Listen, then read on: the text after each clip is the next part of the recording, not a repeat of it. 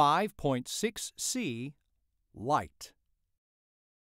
In this activity, students use the materials to investigate what happens when light is reflected and when light is refracted.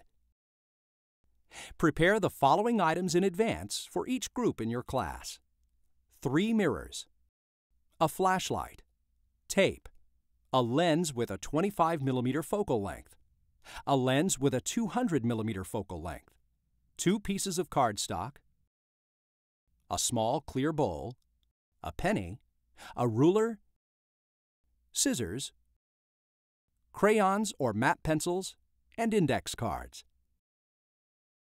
Let's first explore reflection. To see the effect of 2 mirrors taped together, place them on the journal template and align the angle to position 1 on each side. Ask your class how many stars they see and have them record this observation. Repeat the exercise with positions 2, 3, and 4. Now create a kaleidoscope using 3 mirrors. Tape each side together to form a triangle. Place the mirrors over a colorful design or have students draw and color their own. Rotate the kaleidoscope and record how the image appears to distort. Refraction, using water and lenses. Instruct each student to write his or her name on an index card and watch how the letters warp when viewed through water. They can also use a penny and observe how its appearance alters.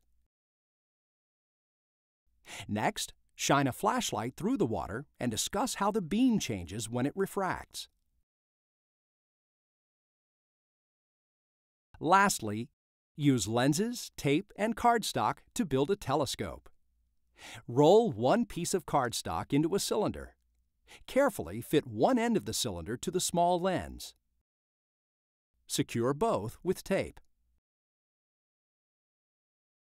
Repeat this process with the larger of the 2 lenses, forming the cardstock around the lens and securing both with tape.